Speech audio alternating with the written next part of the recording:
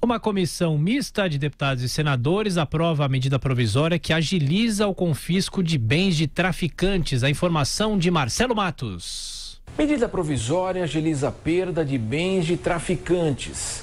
Uma comissão mista de deputados e senadores aprovou as novas regras que seguem agora para o aval do plenário da Câmara.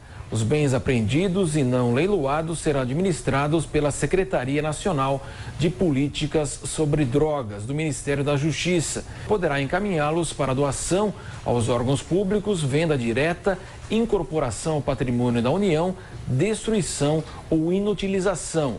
Explica o relator da matéria, o deputado Capitão Wagner do PROS do Ceará. Entendemos necessário e pertinente incluir a destinação das armas de fogo apreendidas em poder do narcotráfico às instituições que fazem os serviços da segurança pública no Brasil, na esfera distrital, estadual e municipal e sistema penitenciário dos estados. As polícias militares, as polícias civis, a Polícia Federal, as próprias guardas municipais, os agentes penitenciários. As polícias federal e rodoviária federal terão direito a receber até 40% dos recursos provenientes da alienação de bens das suas ações realizadas.